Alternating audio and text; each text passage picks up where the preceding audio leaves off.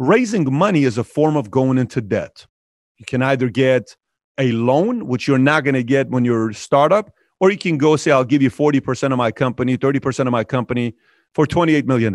For round one, A, we'll do 10 million. You know this stuff. You've read about this. You're familiar with this.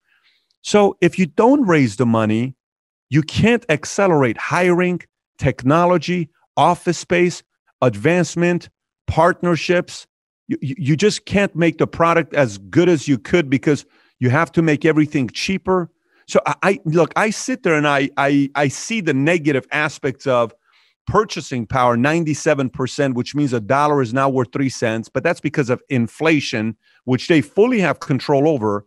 And I fully see that as a big problem. I mean, you heard Powell yesterday say the fact that they're not going to raise the rates until 2023, until inflation goes back to 2%. But to say advancement would be at the same level, I would really want you to dissect that a little bit more. Maybe I'm not getting it because I don't see how advancement would be at the same level if we weren't lending. Well, the assumption there is that we are not lending. I'm not talking about that. I think lending is a very important part of financing capital projects and productive projects. I'm not talking about getting rid of loans or anything like that. I'm talking about making the loans realistic and not so easy, so that people are more cautious with the loans. So we don't have the busts and the destroyed business ventures quite so often. So we look at the business ventures that succeed, say, this is wonderful. But then we forget all about those little companies that never succeeded, collapsed, because they shouldn't have been loaned. They shouldn't have gotten the money in the first place. They were underfinanced. I think I guess the best example of that is the housing bubble, the real estate bubble. We've lived through it a couple of times. We're living through it now again, the second time. No question. When you could go and you could buy a house. Didn't make any difference whether you were employed or not.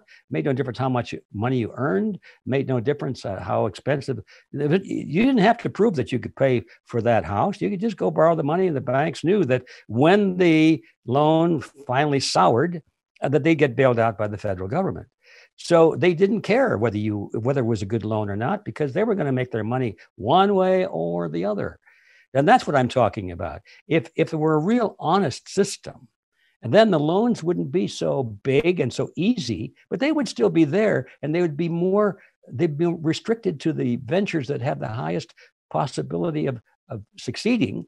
And we get all of the failures out of that picture, and you've got a reduced let's say a portfolio of all the succeeding companies, but you've also got a huge reduction in the failure companies as well. You put them together, my solid conviction is that the growth would be slower, but it would be more even, and we would get rid of the booms and the busts, and the end result would be better than what we actually have seen.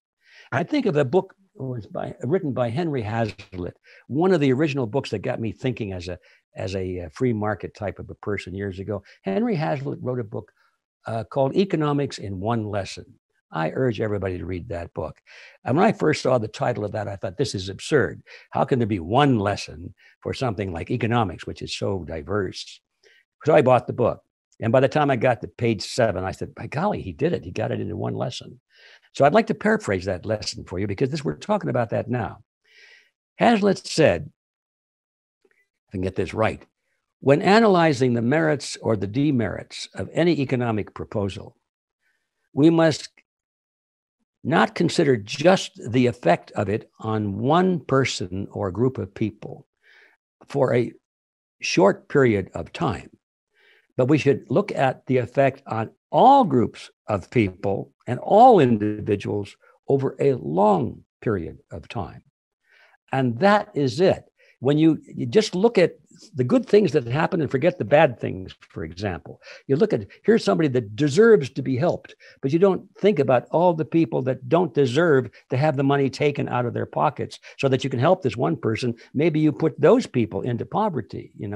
If you look at all aspects of the equation over a long period of time, it's a whole different story. I think that lesson of economics applies to what we're talking about.